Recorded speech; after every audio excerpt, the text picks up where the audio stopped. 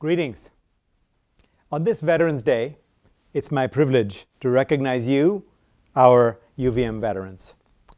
You who have served our country with courage and commitment, and many among you who continue to serve as Vermont National Guard members.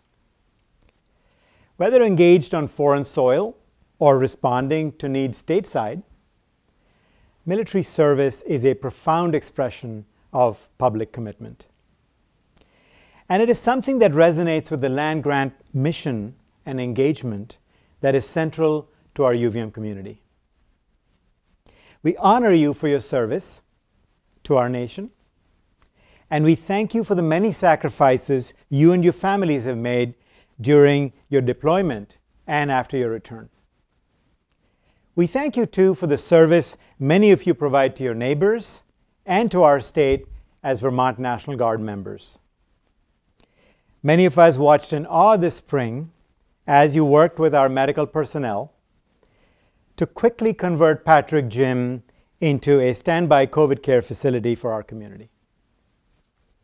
You greeted us with smiles in the Waterman parking lot as you conducted on-site pop-up testing for residents all around the state early in the pandemic. In fact, I personally received my first COVID-19 test from our National Guard team right here in the Waterman parking lot, as did my family. In these times of community need, your mobilization and your readiness to serve make us grateful and proud. We also thank you for choosing to be a part of the UVM community. By doing so, you add a diversity of experience and perspective that enriches our learning environment and benefits us all. We have built a strong infrastructure for veteran support here at UVM, and I sincerely hope that you experience it and take advantage of it. As you access your VA benefits, our Student Veteran Services team is here to help you with questions and issues. David Carlson heads up our office, and if you have not yet met David, please be sure to reach out to him. David has been instrumental in developing an effective network for student veterans here at UVM. Of particular note, I want to congratulate Steve Luna, our most recent Staff Council President, for his work with veterans and families. I remember the date of September 17th, when Steve shared with me that veteran homelessness was a thing of the past in Chittenden County. Thanks to his work and that of many in the community.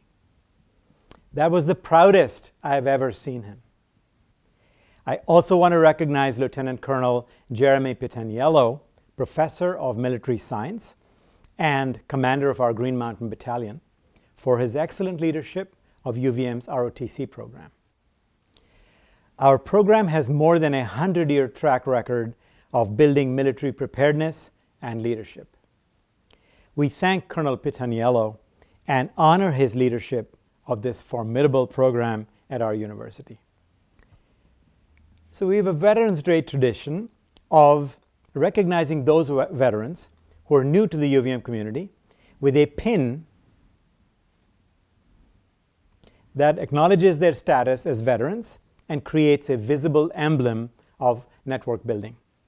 While I cannot personally pin you on this day as I did last year, you will soon be receiving a message from our office to arrange for you to collect this pin. Thank you again for your selfless service and for all that you bring to and do for our community at UVM and beyond.